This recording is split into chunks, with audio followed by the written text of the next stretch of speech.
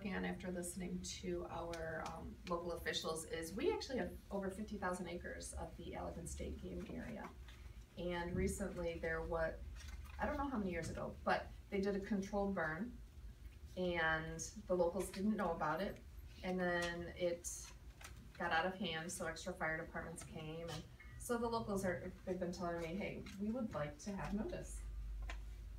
So I've got a bill and we're putting all the details together for that the DNR has to notify local officials of a controlled burn, and we're trying to get the parameters down, something that'll work for notification. And then if that burn gets out of hand, that the locals can have help with the cost of the fire trucks. What about private controlled burns? We had that situation in Saugatuck Township when the Potawatomi Gun Club contracted through the Outdoor Discovery Center, who's Travis Williams has been here and spoken, to do a burn out in the Potawatomi Marsh, and not many people knew about it. It took place on a clear day.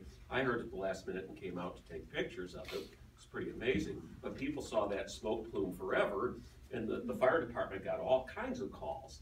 I hadn't had any prior notice in the media. The fire department was in fact sort of notified at the last minute, and I don't know if there's legislation you can do for private burns of that sort or not. Right. But that there are private burns. It's not just a DNR land issue. Right, and what can we control? Yes. I can check in on that. Yeah.